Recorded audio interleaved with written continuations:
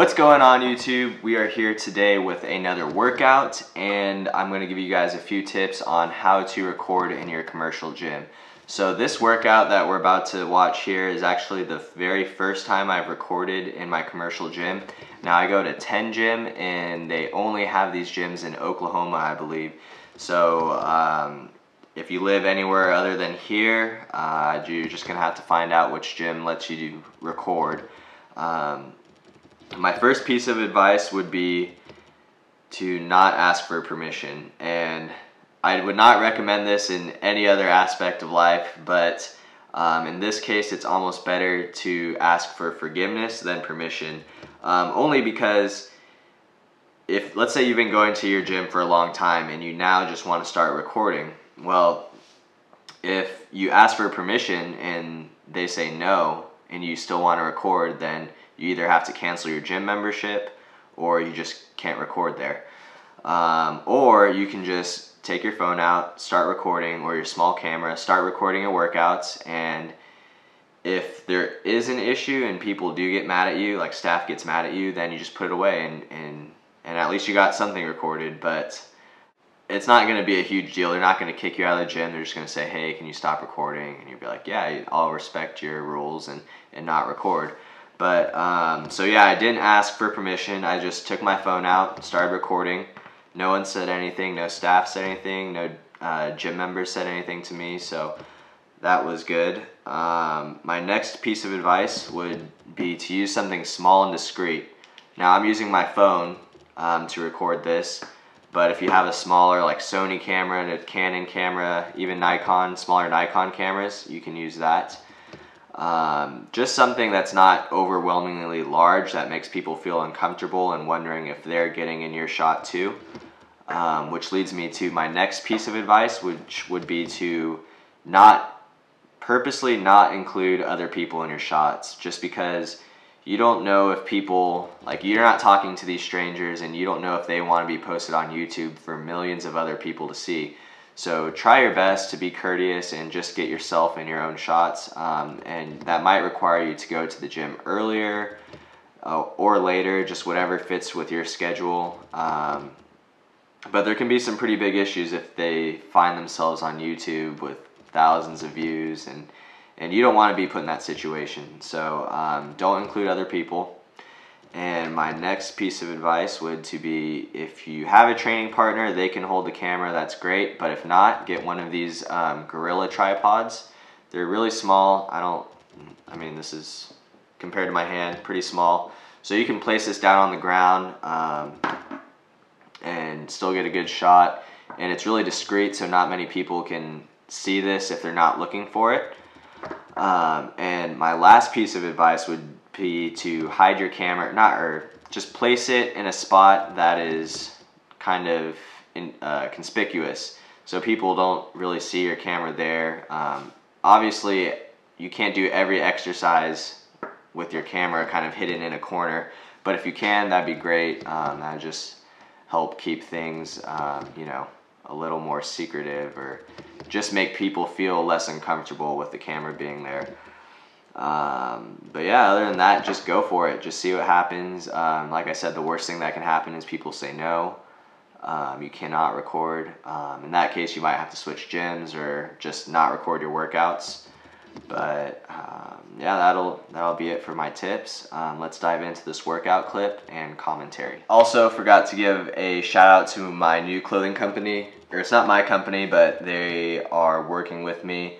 Wolfpack Gym Apparel sent me a few shirts, a couple shirts. They only have 2 shirts right now, but they are launching another shirt and a pair of joggers and maybe other gear very soon, so be on the lookout for that. I will put my code, it is EJ10, down in the description box, so you guys can get 10% off your purchase. I'll make a completely different video going over this company, going over their clothing, so be on the lookout for that. Alright, so I started this workout, this shoulder and chest workout with overhead press. I always start my workouts with compound movements, so I built up to my 1 rep max and then did a drop set after that.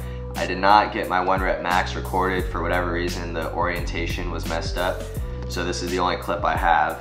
But I did that, and then I moved on to incline dumbbell press. And my upper chest is the weakest part in my chest in terms of looks. So I implemented priority training, and that is training your weakest body parts first. So that's what I did. Incline dumbbell press hits the upper chest the most.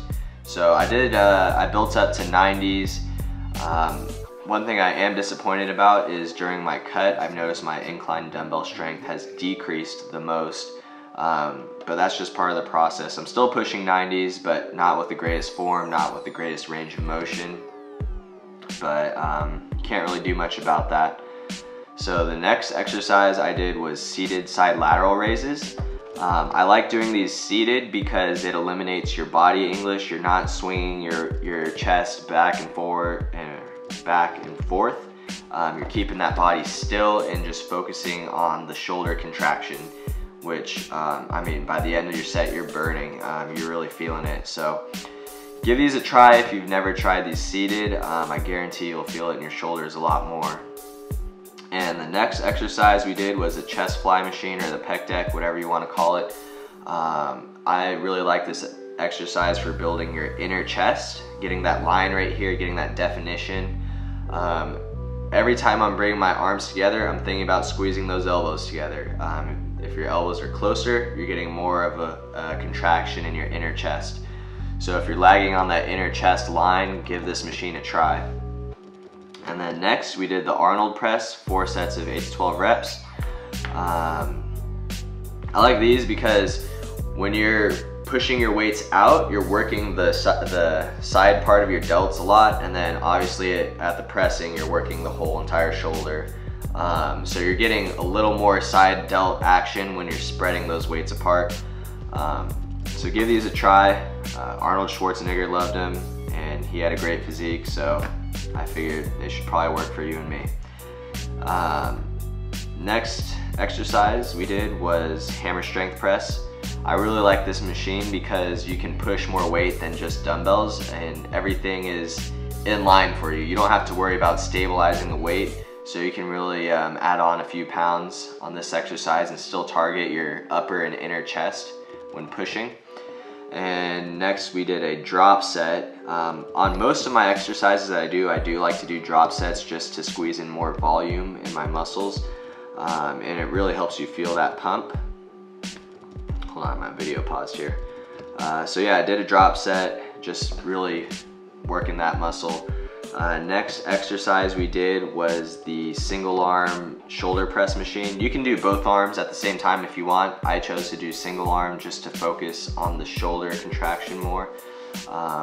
What I did on this machine is I kind of scooted over to the side that I was working on and raised the seat as high as I could, so that way I got as low as I can go on the machine, and then you can go back up. So I didn't actually extend my arm all the way. I didn't want to take any tension off my shoulder. I didn't want to be resting at the top, and I never rested the machine down at the bottom, so that way your shoulder is working the whole entire time on the concentric and eccentric contraction. So you're going up, and then you're fighting to lower it down as well, so you're feeling the burn the entire time.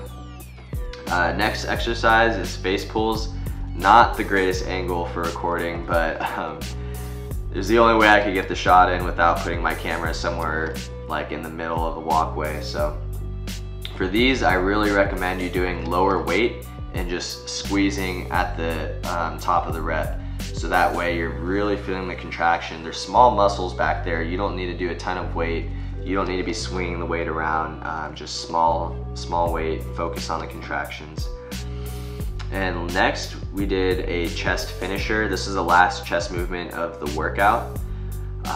Just did the cable flies. Started out with like more of a traditional fly, crossing those arms to get the full contraction like always.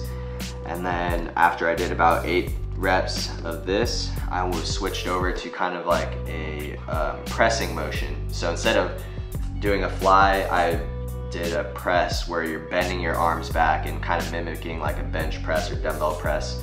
Still crossing those arms to get the full contraction. Not super heavy weight, just trying to, really feel a pump in your chest for the end of the workout.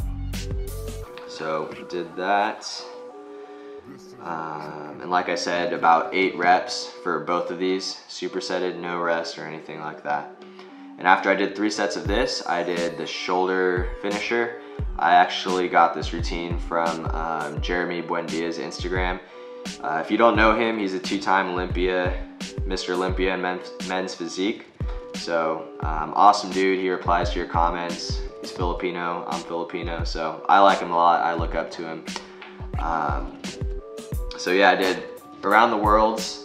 I think I did 8 sets, as you can see, or 8 reps. As you can see, I was really struggling. Then I went immediately to rear delt flies. I think I did 10 reps on here. And then after the rear delt flies, I used to do these with side lateral raises at the end, but since I already did those earlier in the workout, I switched to a front raise with the bar. And yeah, just really getting the pump in the shoulders. For these, you also want to keep your wrist kind of flat and make sure your elbows are the highest point. Don't pull with your wrists up, pull with your elbows up. And that's going to do it for the workout, guys. Alright guys, that's going to wrap up today's video. I hope you guys enjoyed the tips on how to record in your commercial gym. I hope you guys enjoyed the workout. If you guys have any questions about it, just be sure to ask them in the comment section below. Sorry this video is a little bit longer than I planned on it being, but I hope you guys enjoyed it. Be sure to follow me on Instagram and Snapchat at EJ_fitness, and I'll see you guys next time.